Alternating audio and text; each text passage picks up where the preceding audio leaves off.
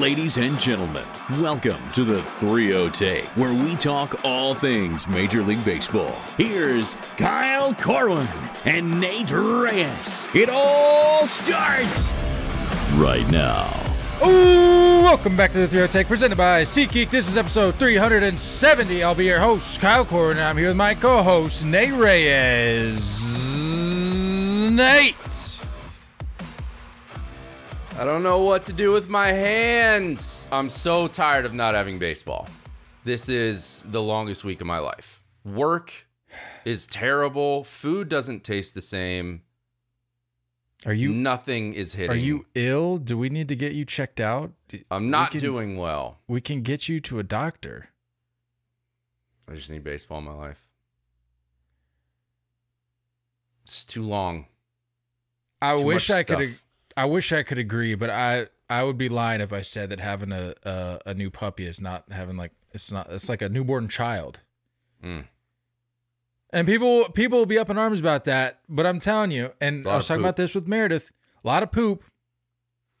Difference between a baby and a puppy is that if a baby gets loose, it's not going anywhere. Mm. If a puppy gets loose, that's a solid argument. I haven't heard that one before. Yeah, and like a baby would cry, but a dog can match that. A puppy can match that with barking. Trust me. It's not good. So, honestly, I hadn't even noticed these last couple of days without baseball, but I'm losing my mind. I don't know what to do. I need it though. I certainly need it back. I feel a little refreshed. I know last episode you talked about, you're like, well, it's All-Star break, but we don't really get a break, which is true because we did an episode on our usual Monday, and here we are again on our usual Thursday doing another episode. But even still, I feel a little bit better, you know? I feel good. Refreshed. I feel refreshed. It was nice not having to be glued to MLB TV, looking out for major headlines to follow. Like it's kind of refreshing to have like a day or two from that where you don't have to worry about it. But it's good to be back. I have a corrected outlook on a few things. Like I feel I'm not as down in the dumps about the Sox right now. Like I feel pretty good. Okay. We'll maybe touch on it a little bit later in the episode about some other outlooks that have maybe changed or been solidified in the last couple of days with this break. So, all in all, feeling good. Can't say the same for you. It sounds like you need a trip to the ER. I don't know what to do. I don't know who to talk to. I'm just driving around looking for stuff. I don't know. I'm aimless right now. Aimless. That almost sounds like an addiction of sorts. Yeah, probably. There may be a bigger issue at hand here that we have to. A lot. Can't sleep, tossing and turning. Yeah. We need to. Maybe we should just wrap up the episode now and got the sweats. Arrange some sort of visit to for the nearest hospital. Probably a center I could go to. Yeah. Yeah. Or some sort of center. Yeah. We'll get you squared away. Let's talk home run derby. Let's recap the week, the festivities. A lot took place. Well, unless you're Mookie Betts. Oh! Yikes. Don't even get me started. Let's start with the home run derby though. Went down on Monday. You were a pick away from a perfect bracket? One pick, 2 home runs. Two home runs away. All Randy needed in the finals to beat Vlad. Tough. It's all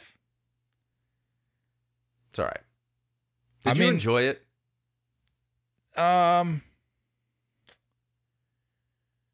So here's the thing. Can we have like honesty hour here real quick? I feel like we may have had this same conversation last year, maybe even like in seasons prior, because it kind of rings familiar for me. But is there any part of you?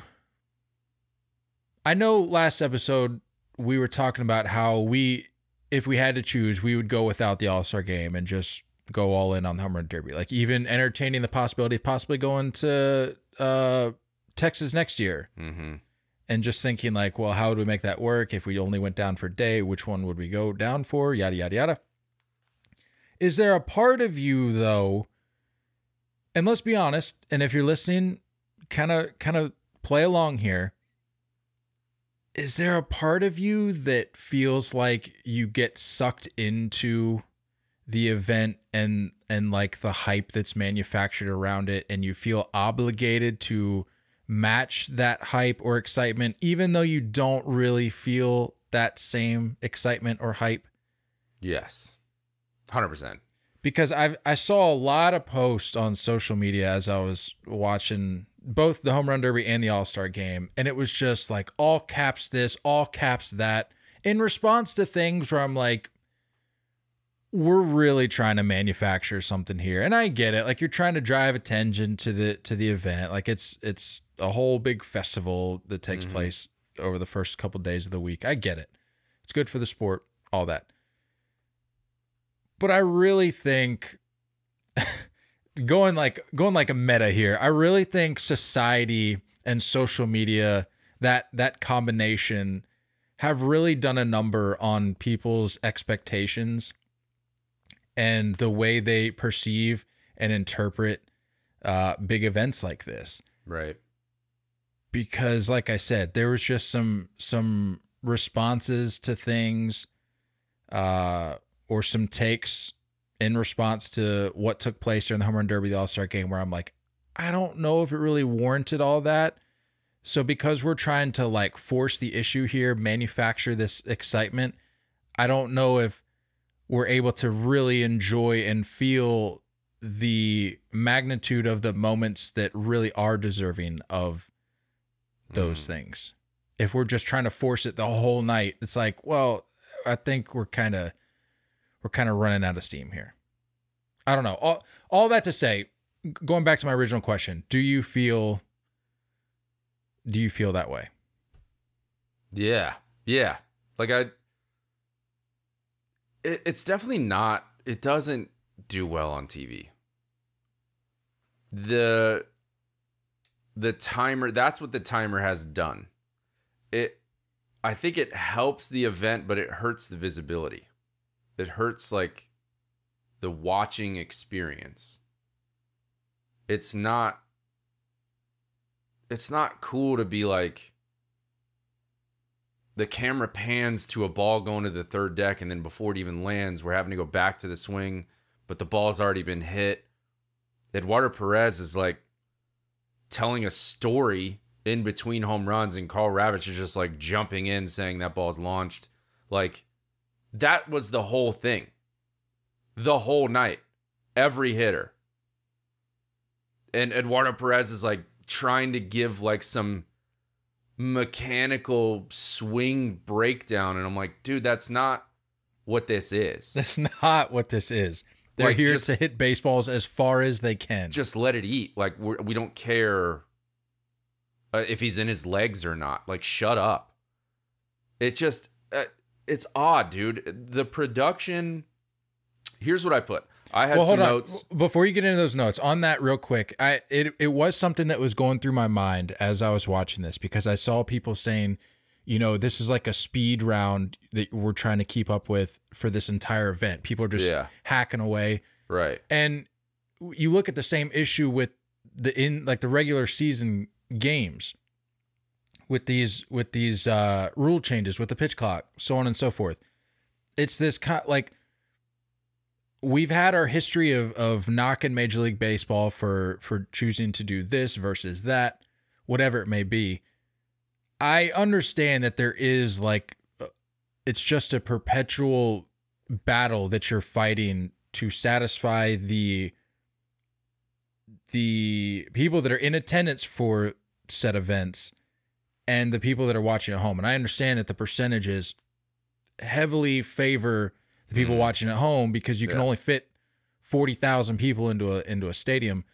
But over the course of a season, it's this battle of like, how do we make the event efficient and watchable for the people that are there, and allow them the time to enjoy it, to enjoy that in-game fan experience, but also make it quick enough for the people at home who don't have the luxury of being able to bounce over to the concession stand or check out the amenities around the ballpark that need it to be a little quicker. So I'm sure for the people at the park at the Home Run Derby, they were probably enjoying it a little better than the people that are just sitting there getting, whiplash, vertigo from watching what they're seeing from the camera work. But it's a battle for sure. My note was that it's like, I feel like the production disappointed, but the players did not.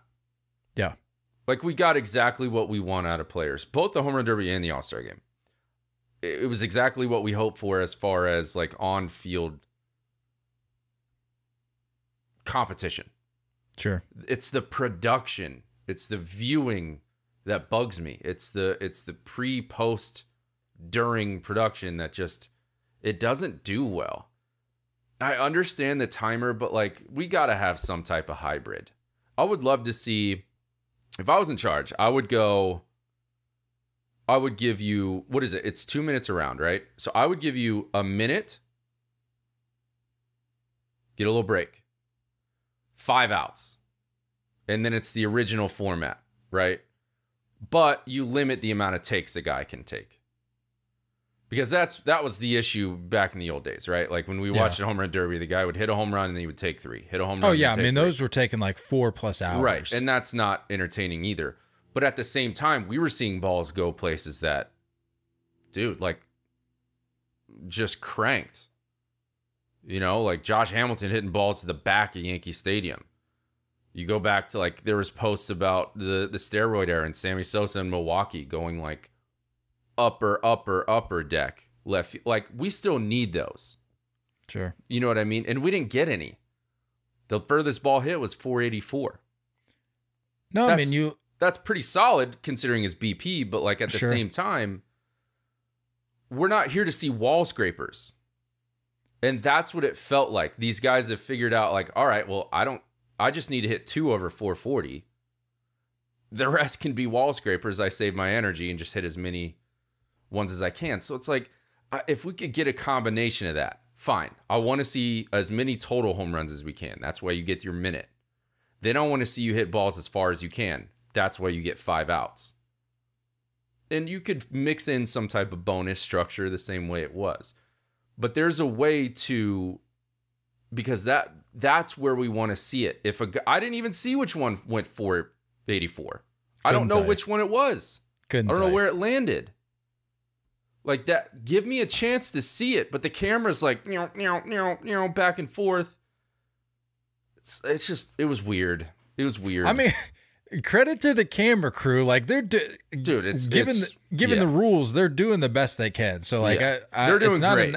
It's not a knock on them. It's just the rules that are in place. It's the style. Yeah. And if you're like a somewhat green baseball fan and you're hearing this conversation and like you're maybe a little bit unfamiliar with the old format and you're going like, what's the big gripe about? If you want a perfect example, if you want the microcosm of the issue that we're talking about here, look at Randy Arozarena's last like 30 seconds in the final round, and you'll know exactly what we're talking about.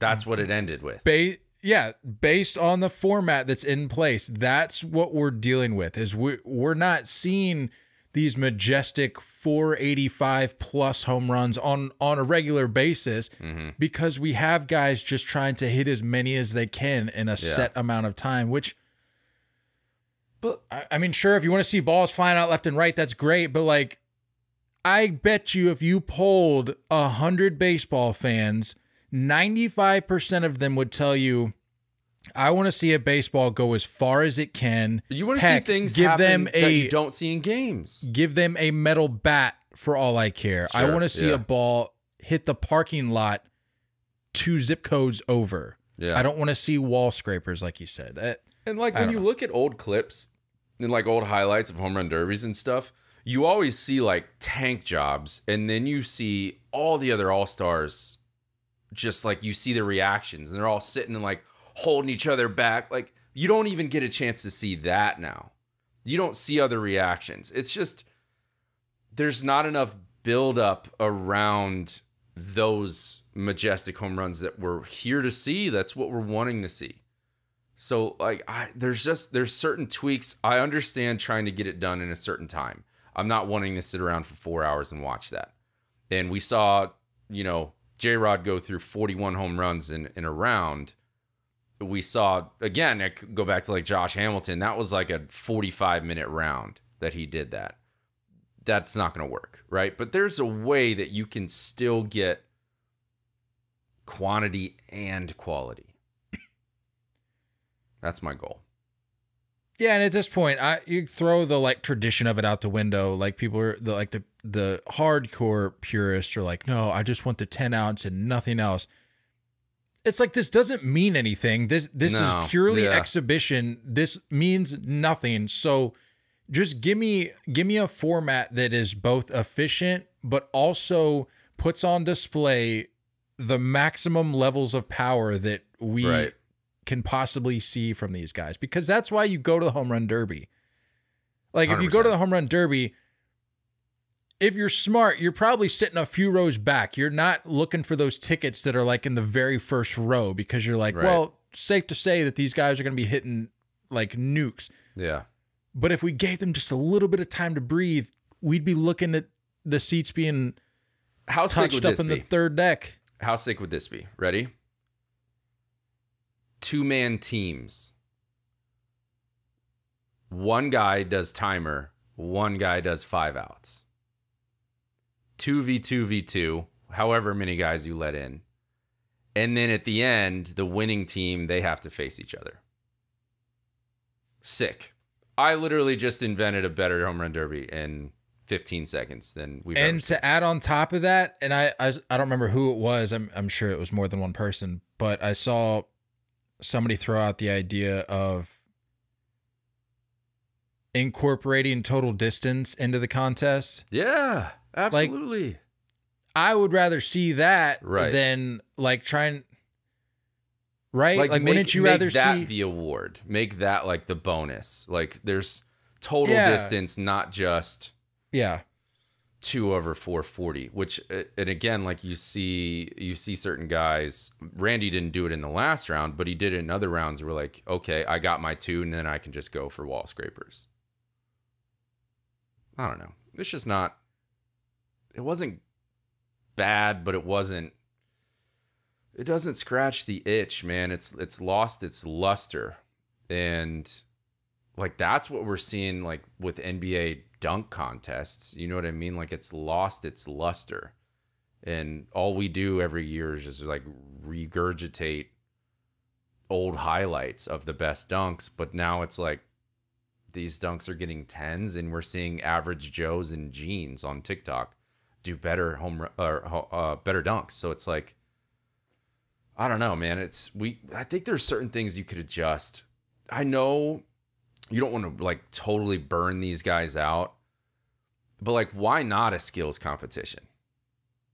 Why not something that you can see all the aspects of baseball?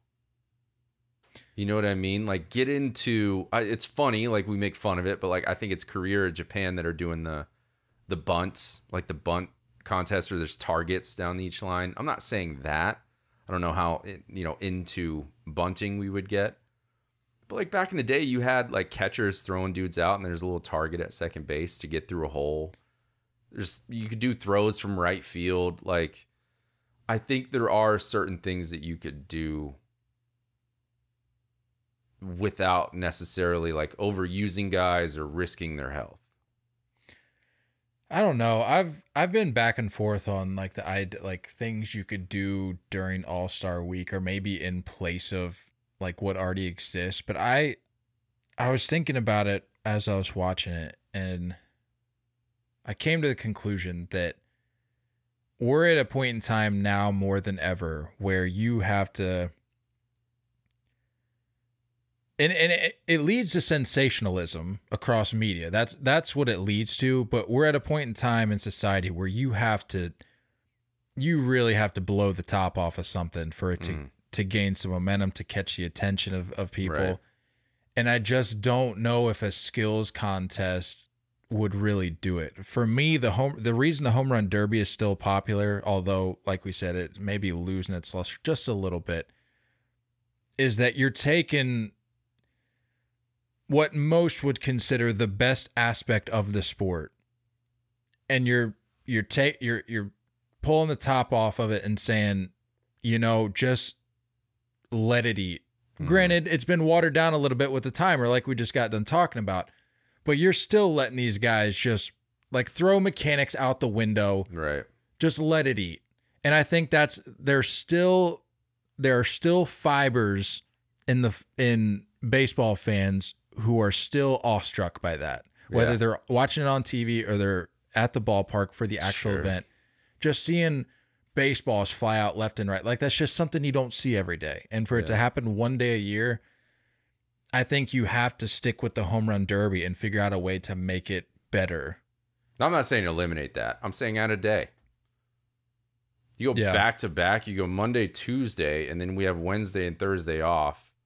So it's like do Monday the home run derby, Tuesday skills, Wednesday all-star game, Thursday off, Friday we're back. Yeah, I think they just look at that. That baseball probably looks at that and has to wonder like what their ROI is on that, because and we'll get into it a little bit, but the numbers came back. It's better than the celebrity all-star game. What the hell is that? Sure. The softball celebrity all-star. Sure. No one watches that anymore. I don't even know who's in that. They're like, hey, so-and-so hit a home run. I'm like, I have no idea who this person is. That's Maybe fair. that just makes me old. But like, get point. rid of that. That's trash. No one watches that. It's pre-recorded. So like, I think their approach there is you just get these people with massive influence to help promote the festivities. They probably look at that and go, we know nobody watches this, but at least if you can get freaking Joe Blow with 80 million TikTok followers posting about the game, maybe we could get a fraction of those people to then tune into our game. I don't know. That's got to be the logic. But it's just like, what pisses me off, that tweet that went around that was like, I think it was Zach LaVine hit a home run, and then there was a tweet that went viral that was like, NBA players could dominate in any sport. And I'm like, no. This celebrity softball game makes you think that? Nobody believes that. It's absurd. Nobody believes that. And if you do, you're an idiot. Yeah. Let's talk about the actual derby though. What actually went down? You were pretty much dead on with your take about Randy Arozarena. It's his show. It's his world. We were just there to watch. It was Randy's world for sure. Took down Adolis Garcia, who, by the way, they're like boys. I didn't realize that. They were roommates during their days with the Cardinals organization, like between spring training and the minors. St. Louis fans, close your ears. Yeah, they literally, I don't know if you heard that. I don't know if you had it on mute or not, but they literally like opened the broadcast with that, where they're like, yeah, this is a sucky night for Cardinals fans, looking at some names across the rosters. And my name's Carl Ravitch. I was like, what a weird way to start off the event. I don't know. But I found out that Adolis Garcia is Randy's daughter's godfather. That's dope. Yeah. I was like, that's sweet. I love that. Yeah. But yeah, Randy took down Adolis Garcia. The other quarterfinal match, you had Luis Robert taking down Adley Rutschman, who, by the way, what a show, man. Switching sides. You have your dad throwing. That was... No, I don't think that Did I not say it? Did I not say it? You said it. He's going to switch sides. I was like, if he switches sides, I'd be sick. Dad throwing... That to me was the highlight. I think that was my favorite part. That didn't get talked about enough. Like you have he lost that round, which sucks. But like, because J-Rod just was it J-Rod that beat him? No, Luis Robert. Robert. It was Luis Robert. Yeah, that. Like sick. Imagine being a dad. Like I get it, you're Adley Rutschman's dad, so like I'm sure you've been around. Yeah. You've at least been in the shadow of the spotlight throughout Adley's career in Right. that regard. But like at the end of the day, you're still just like a dad. You're not like a major league like hitting coach or anything. You're not out there throwing BP on a regular basis to these guys making $300 million. It's like you're just a dad out there. And he was like spotting it up for Adley. And when he switched sides, I think I read, I mean, I watched the whole thing, but I wasn't like, it wasn't registering with me, but I read after the fact that he saw 6 pitches and hit all of them out from the right side or from whichever side he switched to. Yeah. Nuts. I'm like, that was sick. That Adley's was so dad's dope. the MVP of this whole thing. Well, unpopular opinion, I think Adley's dad is the reason he lost. The catcher's mitt? Come on, dog. I didn't even see. Is that what he was throwing with? Yeah. Bro, everyone knows who throws BP. You got 3 in one hand, 1 in the throwing hand, and you just rotate through. If you're having and he like only had like 1 in there. So you would throw, get it, and then like have to get another one each time. Costs time, bro. Come on. Get rid of the glove. Tough. But one could argue that maybe that was the reason he threw such spectacular BP. I mean, I'm not going to question it. I'm absolutely not going to question. The next quarter's matchup, Vladdy Jr. defeating Mookie Betts. I just want to say one thing. Mookie Betts, what are you doing, dude? You're Come literally, on, man. You're the best at what you do in just about every aspect of your life. You bowl 300s in your sleep. Dunk. You're an MVP caliber player every single year. But when it comes time for the home run derby, and I get it, you said before the event you didn't want to be there, but like, I don't know, maybe try not to work on like gap to gap and hit and run situations during the home run derby, dude. Like, what are you doing? Like getting smoking ball, like from second, like day. hitting behind the runner. Like, what are Mookie? Come on, dude. I'm surprised he didn't lay down like a sack bunt. Like, what a joke. I was extremely like antsy. Yeah, leading into that matchup too. Because I was like, you did, and I was like, all right, at least don't give Nate the satisfaction of this being a blowout. And he was like, yeah, I'm gonna barely break into double digits. No, but what I was like sitting there. 13. He had 11. Oh, I was like, he literally had 11 home runs. But I'm sitting there antsy ahead of his matchup because I'm like, all right, I'm gonna need him to just come out swinging because, like I said, he's either gonna flop or he's running the table here. And then when I see what I saw, he was at like 6 home runs over halfway through. And I'm like, okay, well, this has been fun. I think Vlad had like 24, 25 that round. Couldn't have been more wrong. Yeah, Vladdy had an absolute cakewalk to the finals. I agree. But I'm like, bro, Mookie, come on, dude. There are things that, like, if my wife asked me to go to this little social gathering and I say, well, I don't really want to go, but I'm going to go anyway, I at least, like, you know, have nice conversations with the people that are there, even though I really don't want to be there. Mookie's equivalent to that is like going to the party and then going to hang out in the bathroom for the entire 2 hours of the event. He basically just hung out near the French onion dip the whole time. Mookie Betts basically hung out next to the French onion dip and had 1 soda. A club soda is what he had. What a joke. Yeah, I don't want to talk about it anymore. Julio Rodriguez took down Peter Alonso. That was a sweet sight to see. How about, dude, the BP to Peter was rough. Did you see that? Just painting corners. I loved it. I was eating it up. I was like, yes. Mans is just like hitting singles to right field the whole time. It was awesome. It was so dope. You know he smashed in his car window after the event. He was so pissed that he didn't even try to like coach him. He wasn't even like, hey, throw it in, like get it in. He didn't even say anything. I loved it. Peter definitely went home and like kicked his dog for sure. He's definitely a cat guy. I don't care what anybody says. Oh, that's true. That's true. He went or a hamster or something weird. He went up to J-Rod after the round.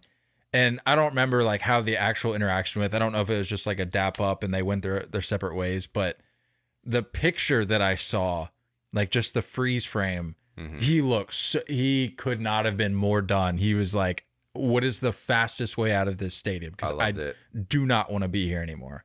Does the little like with his bat, he just like does this little flick. He does it before every AB. He does it after like before his batting practice for the home run derby. He's doing it walking up to the plate, and it's just like this. Like what little 12-year-olds do coming out of the on deck circle. This little like it pisses me off so much. I get it. Peter, suck it. You suck. Yes. He had a rough couple days because if I saw correctly, he went 0 for 2 in the All-Star game with 2 Ks, right? Perfect. It's exactly what everyone wanted. Yeah, agreed. Round 2, you got Randy Arozarena taking down Luis Roberts. And of course, if you watch, you already know these, but we're just kind of going through here. Randy had 35 to Luis Roberts 22. And then you had Vladdy taking down J-Rod. J-Rod was just spent, dude. 41 in the first round, I believe, for J-Rod. That was insane. Most ever in a single derby round. J-Rod's 41. And you know whose record he broke in the process? Josh Hamilton? Vladdy Jr. Oh. He had 40 in the second round back in 2019. Neat. So that was impressive. That was fun to watch. Yeah, so a little bit of revenge there. And then in the finals, you had Vladdy taking down Randy. And as we talked about, as we already touched on, you want to talk about being spent, the last 30 seconds of that guy's round. I was exhausted just watching. He was at that point, he was just trying to make contact. Yeah. Yeah. And there was a moment in time where I thought he at least tied it up. Yeah. Because he was being fed so many pitches that they weren't even panning to the outfield. I know. They was just glued on him. Based on the swings, I was like, of like the 6 that he just hit in those last 3 seconds, I think 2 of those might have gone out. And it turns out I don't think any of them went out, and he ended up losing by 2. But for Vladdy, record 25 home runs in the final round. It had been 16 years since his dad had won the Derby, which makes it the first time in Major League history that the son of a past Derby champion has won one himself. Whatever. Done. I don't like Vlad. I'm done. I don't care. I had to take a dose of my own medicine. I think I talked down Vladdy more in our preview episode than I did even Peter. Like I just was not feeling the Vladdy mojo. Yeah, whatever. Partially due in fact that I had Mookie winning the whole thing, so I was already out on Vladdy, but yeah. Tough. 2 things. Apparently, Luis Robert got hurt. You see that? Day to day right now. I don't think he's going to be playing tomorrow. Yeah, tweaked a little something in his legs, I believe. The only name I heard from this week that was like, oh yikes, was the pitcher during the All-Star game. Yeah, right? who was Romano. it? Jordan Romano. Yeah, Jordan Romano. Yeah, that was the only name I heard. I didn't hear about Robert. Yeah, Luis Robert got hurt. And then, does anyone know if that kid in left field lived? Serious question. Snizzied, dude. Snizzied to the face. Like, did it touch leather? I don't think so. I don't think it did. That ball was. It was one of those balls, smoked. like, if you've ever shagged balls or if you've ever, like, had it, like, played catch with somebody. Yeah. There are sometimes those balls that kind of like. That was like a cutter, dude. They like sneak up on you a little bit. Like they've got that late jump that you always hear about when they're talking about pitchers who are able to get the ball a little quicker to the plate. It looked like it had like a little bit of late life, and I think he like went to react to where he thought it was going to be and just completely missed it. Like I don't. Am I allowed to laugh? Like is the kid okay? I think he ran off. Well, I don't want to laugh if he's like Who hit that? I think it was Vlad's ball, wasn't it? Mans was done, though. Laying on the ground. All the other kids are like still just trying to survive. Not even paying attention to him. All I saw was that he like ran through the left center gate and he's just like holding his glove over his face because he's probably crying.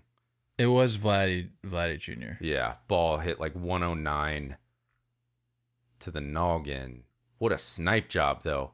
I mean, look, we've been saying this for years. Get those kids off the field, especially with this like rapid fire style.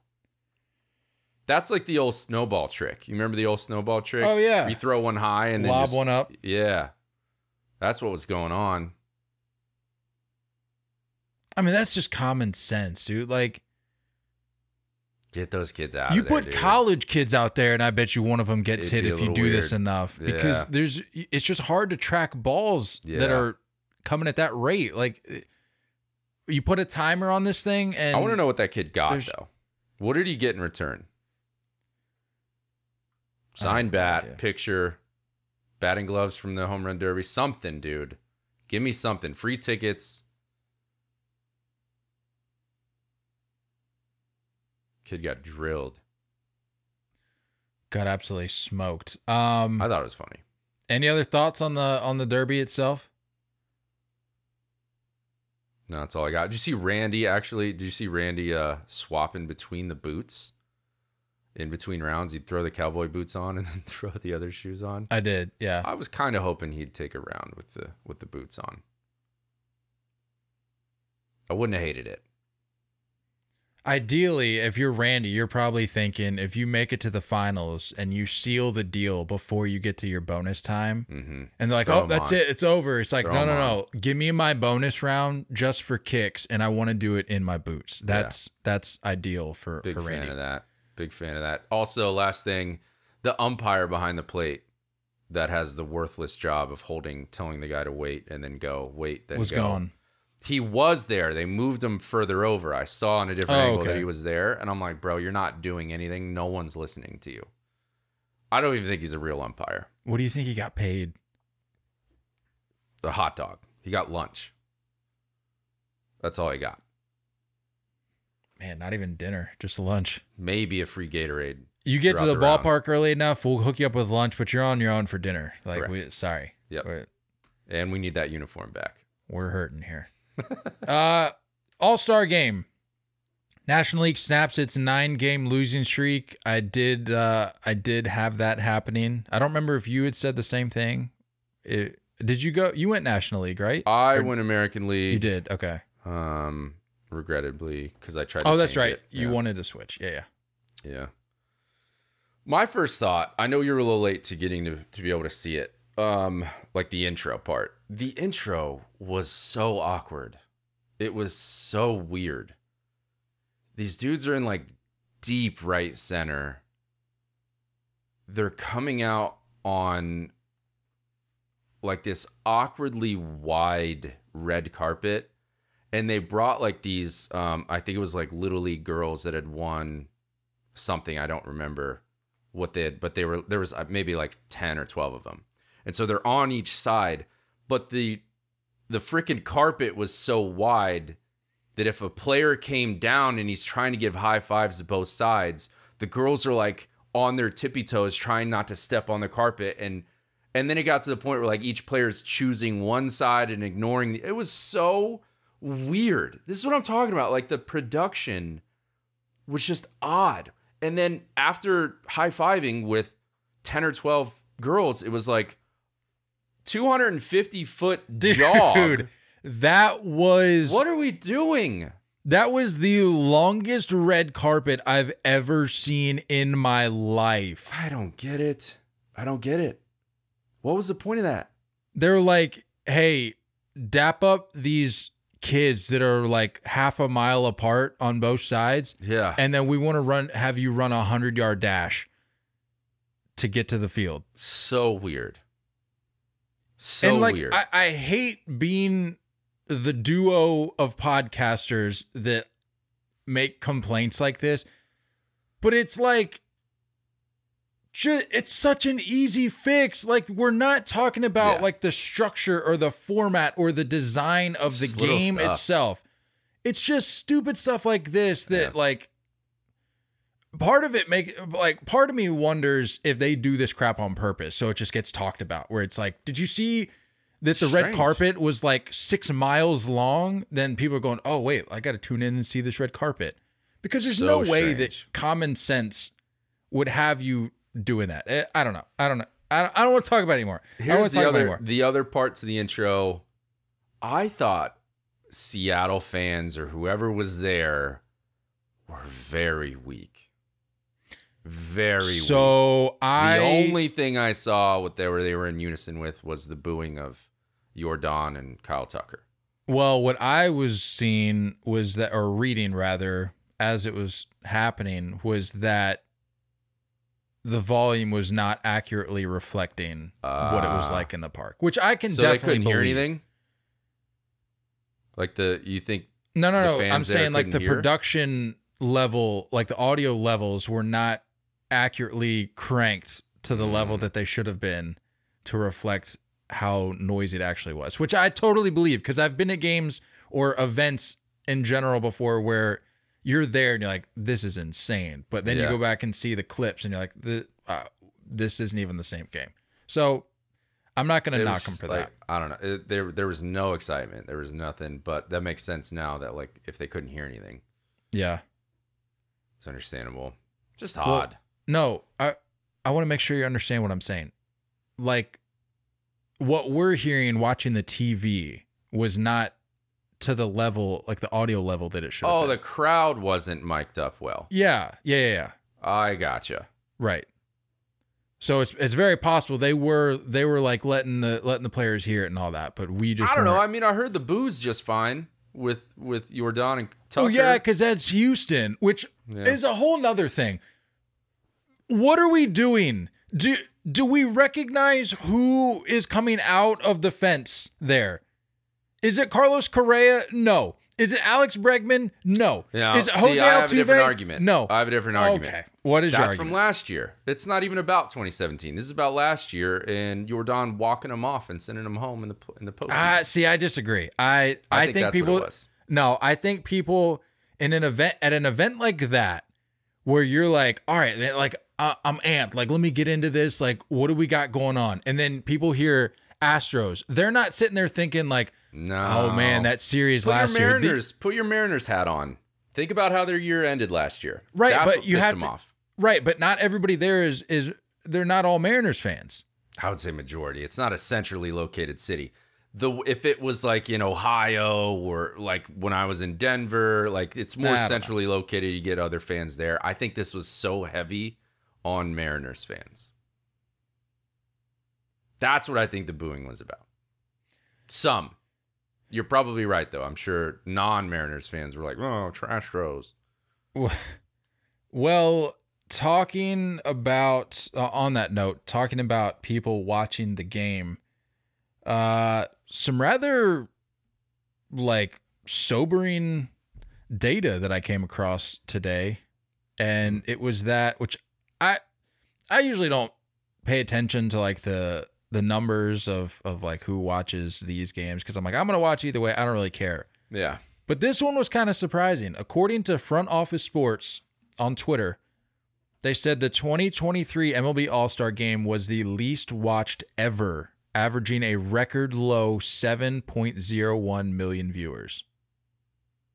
And I was very shocked by that. And I sat there for a good 10 minutes trying to wrap my head around what the reason could have been for such a poor turnout from viewership. And I don't know if I could really put my finger on it. Yeah, I don't know. The only thing I can think of is that, like, you talk about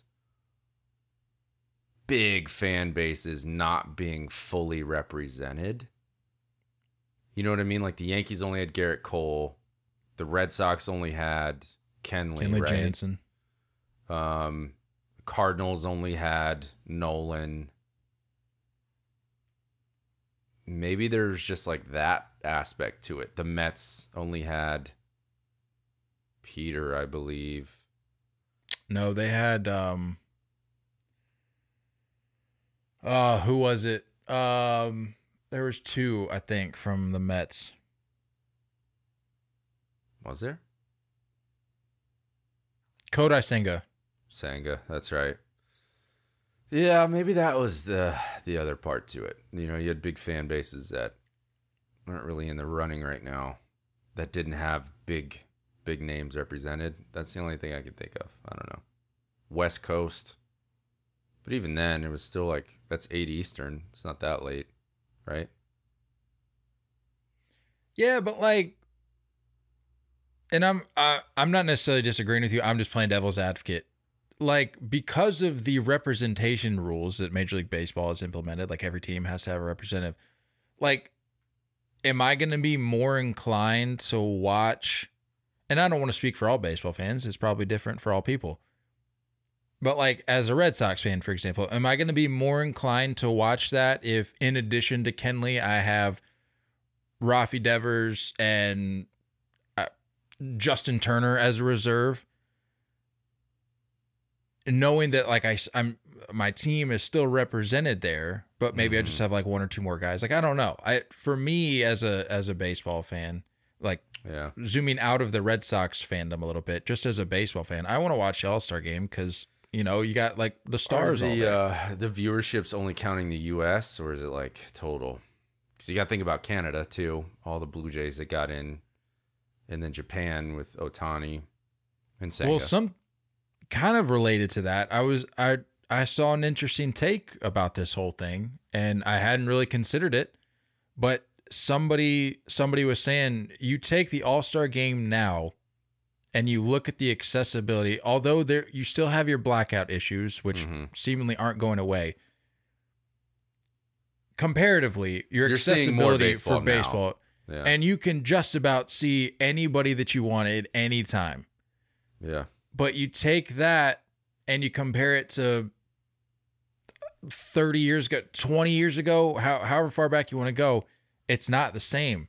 So the All-Star game was much more of a spectacle in that regard, in terms of being able to see the game's best. And that was also before the fan voting was turned into a joke. Mm-hmm. So like you really had the most deserving people at that event. But now it's not as much of an opportunity to see stars in that same way, because like I said, you can, if you want to see Shohei, you can flip on MLB TV, right, and watch him anytime you want. Sure. So it's not as much of a like magical event in that sense. Yeah. I don't know. I hear you. It's yeah. Other notes I had, the uniforms. I mean, what are we doing? What are we doing? Can I share my quick unpopular opinion? You liked them? I'll say this. I didn't mind the American League. No, yeah. Of the two, American League by far. National League was what? Blue tops and black pants? What? Why? Why are you forcing black pants on us? Stop forcing it. Sorry, go ahead. No, you're fine. So like aesthetically, I'm like okay with the jerseys. Like as a whole, I'm like, I don't hate these. But I think my distaste for them is magnified because it means that we don't get to see the team's jerseys. I love that part. I love seeing all the different uniforms on one field. Why are we getting away from that? Why? And the helmets. Bro, the National League's helmets looked like a combination of the University of North Texas and Nationwide Insurance. It looked and like, if you don't believe me, look it up. It looked like the regular font on MLB The Show when you're creating a Diamond Dynasty team. Yeah, like minimalism just throw an is N on there so I can get on the field and start playing. I'm a minimalist at heart. Like I love minimalism, but that was like bad. No. This is like almost as bad as Great Britain's World Baseball Classic jerseys. Yeah. And I'm not talking about the jerseys. I'm talking about the helmets. Why were the hats like a random gray? What is that about? So I kind of liked it. I didn't mind the hats, but they didn't match anything else. Nothing matched. I don't think they were gray though. They look gray to me. No, it was definitely like a light. It was like a light sea foam kind of color. It was too gray. Pulled that out of the. Yeah, that's. Are you renovating right now? Is that why? No, through different. We're definitely not. Paints. It's definitely like a sea foam. How about that? It's just odd. Like nothing matched. You look at the NL. It was like this weird sea foam hat, whatever it is, and then a blue top, black pants. Then you have guys wearing like all different kinds of belts. What are we doing? All right. Snapping Nate out of this negativity mode. Let's talk about the game. No, I got more negative thoughts for sure. Oh. Keep going though. No, let's get it out of the way. Let's make a compromise here. I'll let you get out whatever other negative notes you have here. But then in a moment I'm done. But like, no, let's keep it concise. We can't be going down these rabbit holes. Okay. Just keep it. The interview questions. If you have like bullet notes, just read your bullet notes. The interview questions. Yeah. Awful. That's awful. Been a theme. Awful, yeah. Awful. John Smoltz asking J-Rod which part of the park is the most hitter friendly. What? Okay, why are you asking that? In defense of John Smoltz, dumbass question. No, John Smoltz is like a baseball nut. So like, I'm not surprised that you've got a baseball nut trying to get just information. Go read numbers. Go read any stat ever, and that'll tell you. Why are you asking J-Rod? J-Rod's like, left field, where we saw all the home runs go yesterday. Guy, I don't. Stupid. Okay, stupid question. Next point. That's it. That's all I had. The interview questions. And then like the weird like talking to Corbin Carroll about like, hey, I heard your phone wallpaper is a picture of you and Ichiro. And he's like, you know who Ichiro's favorite player is? And it was someone else. It wasn't even Corbin Carroll. It's like, what kind of question is that? I don't understand. And it was like these weird, awkward lulls. The only entertaining part with the mics was that when the two guys were on the field at the same time and they were talking to each other. Mookie and Freddie talking. I think Hader was talking with somebody. That was kind of cool. It was clear Nathan Eovaldi was like, that man's all business. Not he did about not, it at all, dude. He was not about that. No. Let the man work. So it's just, I just don't get the production side. That, again, like that's my last thing. Overall, I thought the game was good. I thought the game was better than the home run derby. I thought I was more entertained by the game than anything else. It was just the production, dude. Like the awkwardness of the production. I mean, the game itself was, if you're looking for a quality baseball game, like it was a great start to finish. Mm-hmm. All things considered, great baseball game. I was surprised though. Did not seem as though there was any juice balls for really either event, really. I mean, you've got the clock working against you for the home run derby, but it just didn't seem like balls were jumping the same way.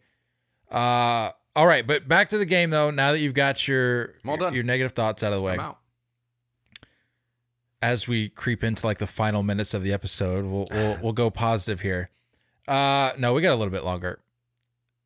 With the snapping of their 9-game losing streak, the National League now cuts their all-time series deficit to 44, 47, and 2.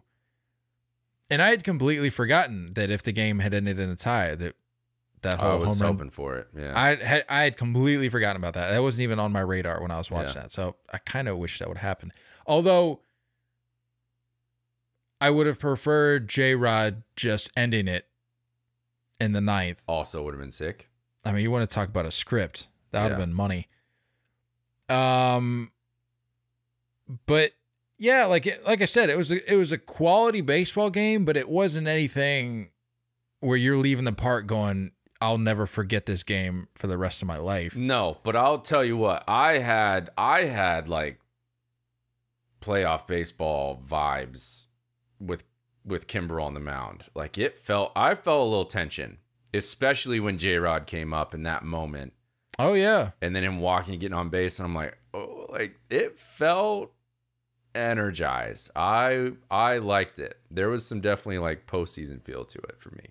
I mean, I think the most recent example is you just look at the World Baseball Classic where you're like, it's like an exhibition, so it doesn't have that. It doesn't have like the team specific implications. Yeah. But like for an exhibition, my heart rate's higher than it should be right now. So like, I think you look back at the World Baseball Classic and you're like, you can make that comparison 100%. a little bit. And I'll give Smoltz a little credit there because he threw out that nugget that like we got exactly what we wanted in the WBC with Ohtani versus Trout. We got exactly what we wanted with J-Rod coming up in the 9th with the game on the line. Like it did scratch that itch. So that was a good little note there. And then, like a couple RBI, like sac fly from Bo Bichette, RBI single from Luis Ariz. You had a home run from Yandy Diaz. Elias Diaz, as we all expected, All-Star Game MVP. I think everybody had that on their bet slips. Love that. That was, I don't even know what to think of that. Like, I got a couple notes on him, man. It's awesome for him, but it's just like, it's one of those things where it just adds to the whole like, well, I'm not really going to remember where I was the night of the 2023 All-Star Game. I don't know. No, not at all. But this, like, I guarantee all former and current commissioners were just sitting there smiling, knowing that their rule of having every guy from each team represented, or a guy from each team represented, because like it ended in this result. And like for me, I was super happy for the guy. Like I was absolutely, for he's sure. tearing up at the award ceremony interview thing, talking about his mom. He said his mom was there, able to watch him. He was getting emotional. I'm like and he's that. Like, I mean, he turns 33 in November. Like this 1000% is the highlight of this guy's career. And we may not remember it for years down the road, but this is something that a guy is going to be able to, he's going to end his career as not very memorable, but to be able to like say that, I think it's sick, man. And he spent like forever getting to this point. He was signed by Pittsburgh in 2008. 2008. Has he been around that long? Yeah, dude. Wow. And just fighting through it. He broke through in 2015 with Pittsburgh and was there for like 4 years on and off. Wow. Only 51 career home runs. He did play in the WBC, by the way. He was with Columbia when we were there. Oh yeah, I feel like I vaguely remember that. He was one of the few like actually big league guys that they had. Yeah. So it's just cool. I thought it was pretty cool, man. And like, again, I think in an event where it's like all about the stars, I think it's cool for us to learn a new name. And we got to learn a new name. And the way he reacted, you see how excited he was when Kimbrel got the last out? Because he knew it was his. Yeah. Like he knew the MVP was his unless someone on the AL walked it off. So he's like holding it. It's just like guys around him. That part to me was awesome. I like that part a lot. Yeah. And I made a note here. Felix Bautista has only given up 3 home runs this year. So like 3 and then like an imaginary one? An imaginary one. One that doesn't count. Yeah. One that doesn't really count. Can you name any of the 3?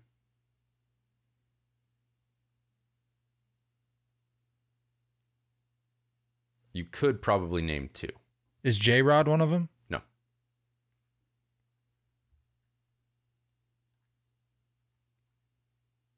Somebody from the Blue Jays? No. Wow. I don't know. Who are they? Mike Ford. Never would have got that with Seattle. I think that was in Camden. Aaron Judge and Adam Duvall. Ah. Neat. Quite a neat nugget there, Nate. Yeah, there you go. Love that. Yeah. I mean, all in all, good week. I mean, it sucks to hear about the viewership and everything, but like I think baseball as a whole is moving in the right direction, and it'll continue to be a battle between the people that want to see the game grow and the people that are forever going to believe that the game is dying. And I think as long as the majority of baseball fans, you're going to have your outcasts, your outliers who are saying, well, do this to the game, do that to the game, when in reality, those things won't help the game grow. I think if you have majority of baseball fans coming together and like agreeing to disagree on certain things, but recognizing that the game is evolving and we just need to learn to accept that, because the game is not the way that it was 20 years ago. And the game that we saw 20 years ago was not the game that people saw 80 years ago. Sure. The game just constantly changes. So based on what we saw the last couple nights, or just, Monday, Tuesday to start the week, I think baseball's in good hands. It's getting younger. We know that. Like, seeing some of the names popping up on the TV, like it's in good shape in that regard. So I think it's moving in the right direction. But it's unlike any other All-Star game. You know what I mean? Like Pro Bowl with the NFL, All-Star game for NBA. Like you saw pitchers pitching. You know what I mean? You don't see defense in either of those games. Sure. So like that stayed true. The game stayed true. You're not seeing something in the All-Star game that you wouldn't see regularly. And like, we saw good defensive plays too. Randy Arozarena catching the ball up against the wall. Dolis Garcia, same thing. You're seeing good plays. Austin Riley had a nice play down at third. That was sick. Props to Peter for that pick too. Like all around, that was just a solid baseball play. That kind of wraps up my thoughts for that. You want to just take a few minutes here to look ahead to the second half before we get out of here? Let's do it. All right. So, is there anything before we get into what I had? Is there anything that you are looking forward to, or that you're hoping happens, hoping doesn't happen in the second half, that you've had a couple days to maybe ponder a little bit? I'm getting more and more hyped for the trade deadline. I feel like I fall victim to this every year. Yep. But I said it last episode. I think like the storyline of big teams, and I'm not saying big teams are going to blow up their roster, but they're going to have impact names that they're selling. And, like you look at the Mets and you have Starling Marte. You have possibly, I mean, I don't know, maybe Peter. Maybe. Could be a stretch. Mark Canha, maybe a Jeff McNeil. Like, you have names that aren't like the superstar names, but could absolutely fit into a role and impact a lineup. You have names that aren't traditionally on the table because they're usually on a team that is in contention, and I think that's what makes this year so unique. And like I've heard rumors of maybe like Max Scherzer being tied to going back to the D-backs. Like, you have storylines in this deadline that we're not used to, and we already know, with like the Soto and Ohtani and like, teams that you have 2 weeks. Basically 10 to 12 days to play out of your mind, or you're selling. And then the Cardinals have already come out and saying they're selling. So it's like, I'm not saying those rosters are going to get blown up, but you're going to see some moves being made that like, hey, these teams are normally buyers and they're not. So I'm looking forward to the trade deadline. And what's even crazier about that, you're right about the 2 weeks just in terms of looking at a calendar. But these front offices have to be preparing like ahead of time, because you have to be ready once those 2 weeks are up to go one direction or the other. 100%. So really, and you have your buyers that are like preparing packages for those guys. Correct. So in reality, you have less than 2 weeks at this point. Yeah. Like once we hit go on Friday with those first games, like you got to come out with your hair on fire. The clock is ticking. There's going to be, like in the postseason where there's like scoreboard watching. And you're like trying to see like, hey, how teams are doing each day. You're going to see a little bit of that.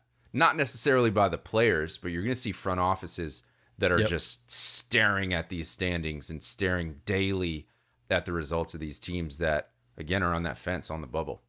Right. So let me ask you this. Talking about some of these teams that have surprised, some of these teams that have disappointed, I want to focus on the teams that have been pleasant surprises. And I want to ask you, which first half surprise team, and you could also possibly say non-2022 playoff team, because I think majority, if not all of the surprise teams we've seen this year, I'm pretty sure like none of them were in the postseason last year. If I recall, I might be wrong. Yeah. Which first half surprise team are you riding with in the second half? Can I have an AL and an NL? I really wanted you to just like hone in on one. All right, that's fair. But if you want, because it sounds like you'd kind of thought about it already. So I'll make a brief note about one, but I'll commit to the other. How about that? Okay, that's deal. Fair. Everyone's talking about the Rangers. You know what I mean? Yep. I think that's a cop-out answer. So I had that as like my AL team. That's just like, look, that they're way ahead of schedule, and they're doing stuff without DeGrom, and they maybe have kind of skidded into the All-Star break a little bit, but this is still good baseball to watch. But I guess I'll commit to the Diamondbacks, dude. That's my team. Yeah, like all in.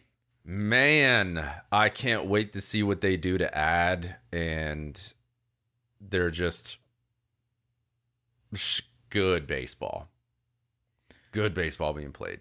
I think I told you that I'm currently working on the trailer for our YouTube page, which, by the way, little side note here, go subscribe to the YouTube channel right now. You can you can do it as you're listening to this podcast. Like you have the ability to continue listening to us, go to our YouTube channel, hit the subscribe button, and just keep listening. It won't stop. But back to what I was saying, I'm working on the trailer for our page because we just need to have a trailer, and it's been a minute since we started the page. And I'm just going back and like sifting through like different clips to include. And one of the clips I think I'm going to include is the part where we were talking about, I think it was from the Hot Takes episode to start the year.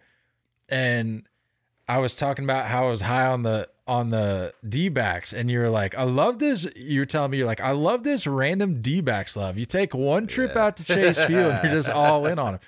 And I was like, I don't know, man. I don't know what to tell you, but I just feel good about the D-backs this year. So that's going to be the team I'm going to be riding with this year, I think. I like it. The second half. I like it. It was a coin flip between them and the Marlins, but the D-backs just they get me excited. I think it's just more realistic. Yeah. You know, I think the Marlins they're still good, but it's probably a wild card appearance. I mean, like, we're talking about a legitimate run at the division if the Diamondbacks keep doing what they're doing, and they're going to be buyers. So I'm excited about that. Predictions. What predictions you got for the second half of the 2023 MLB season? I think the Yankees get either Soto or Ohtani. That's a bold prediction of mine. They get either one. Are we talking at the deadline? Yep.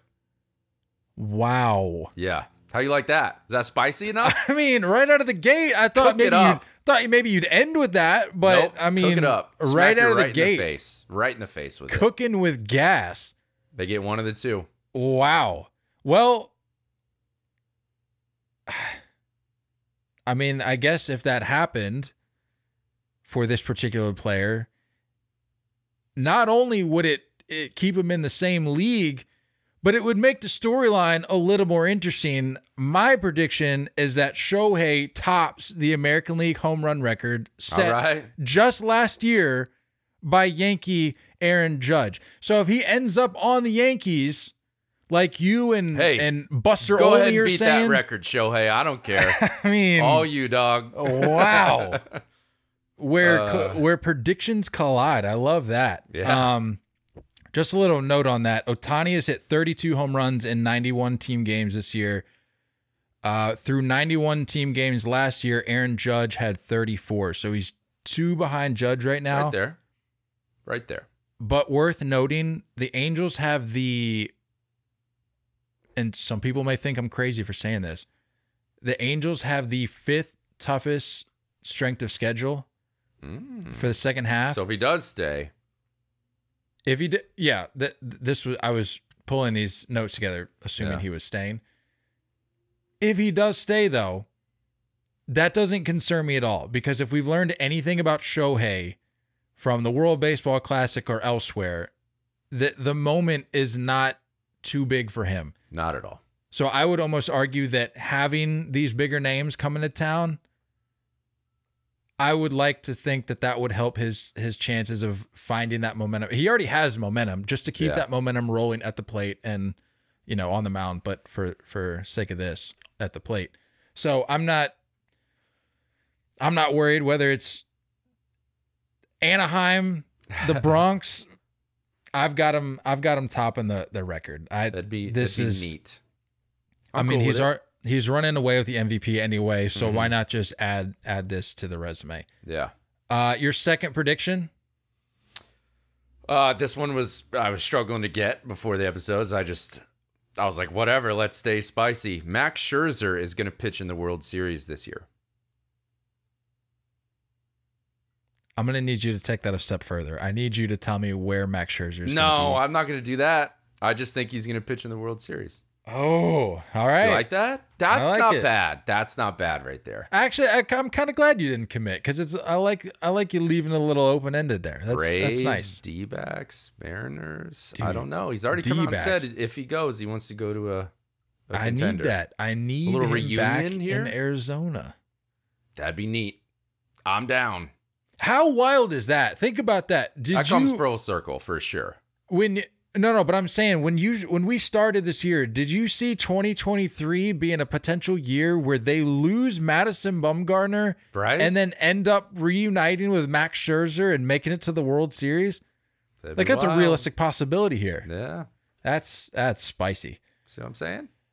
Look, for my my last prediction here, I told you when we started this episode, I was feeling a little bit refreshed. I had a couple days to kind of hit the reset button in regards to some outlooks I had on players and teams. One of those teams that I was able to hit the reset button on, and I hope they did the same thing as well, because they need it. You want to talk about the clock ticking? The San Diego Padres will make the postseason. All the talk has been surrounding the San Diego Padres and the New York Mets coming into that final series before the break with identical records. Like, who's going to come out of this on top? Like, which of these two, if either, is going to make the postseason? I think the Mets are out, dude. You already know how I feel about the Mets. People listening know how I feel about the Mets. Nothing's changed with this All-Star break. Mets are toast. The Padres, I still believe in. I've been saying it. Been saying it since March. I believe in the Padres. I still think they have a realistic chance at the World Series, but you gotta get it going. You gotta get it going. I don't know, dude. That's all I'm gonna say. I don't know, dude. It's a hot prediction. That's it's a bold prediction. 8.5 back in the division, 6 back for the last wild card spot. 6 games is nothing, dude. Yeah. Like Milwaukee, Philly, San Fran, all being in the way. And you could argue Miami being in the way as well. So you got a lot of teams that are in the way.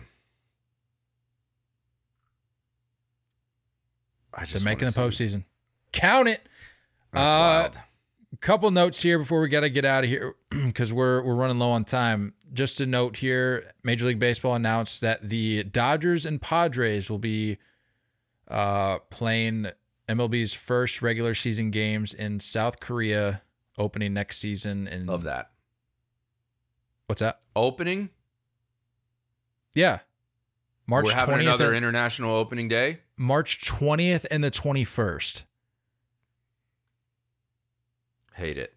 So there's going to be snow on the ground in like 80% of the country, and the Major League Baseball season is getting underway. And then you have this weird gap. again, just like they did in Australia a few years ago. We had like a 2 or 3 day gap to allow them to get back to the States and start their schedule. Stupid.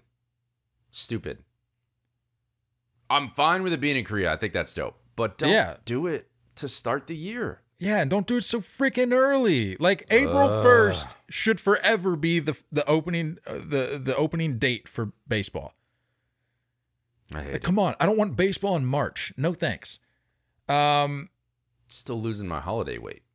Did you see I had a note here to include some voicemails at the back end, but we went way deeper on some of your rants than I anticipated, which is totally fine. That's on me.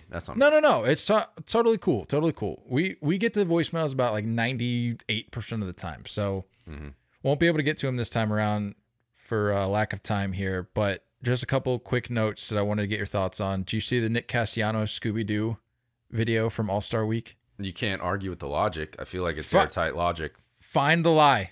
Yeah. He says Scooby-Doo is a superhero. He said he's a dog that talks. He solves mysteries and he saves people. Like, he's not wrong. Airtight logic. Couldn't agree more with old Nicky.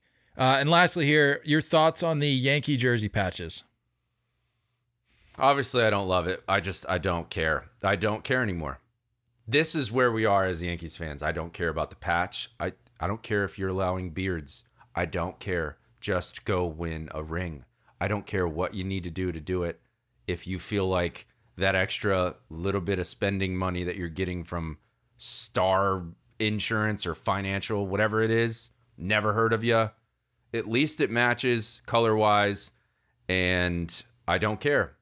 Yeah, it sucks. We knew it was coming. Then there's probably a good chance that eventually it will no longer be called Yankee Stadium. I'm sure that's coming too. Good. I want it.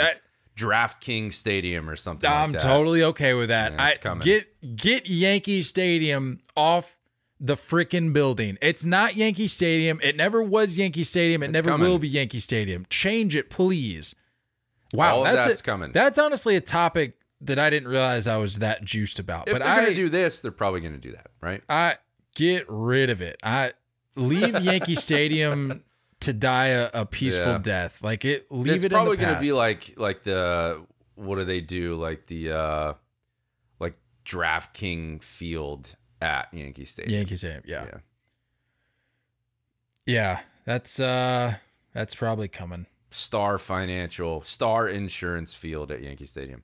I wish they would have gone with just like a fat Spotify logo as like their patch on the jersey sleeve. That would have been sick. That would have just really, really hit home for those diehard, just like a purist neon green, purist Yankee fans. Love that. All right, that's all we got. We got to get out of here. You know the deal. SeatGeek promo code 30take. Check us out on YouTube. Hit the subscribe button. Smash the subscribe button. And we will see you guys, barring any shakeups, we will see you guys Monday. Don't go chasing curveballs. We love y'all, and as always, looking forward to talking more baseball with you guys soon. Until next time, stay filthy.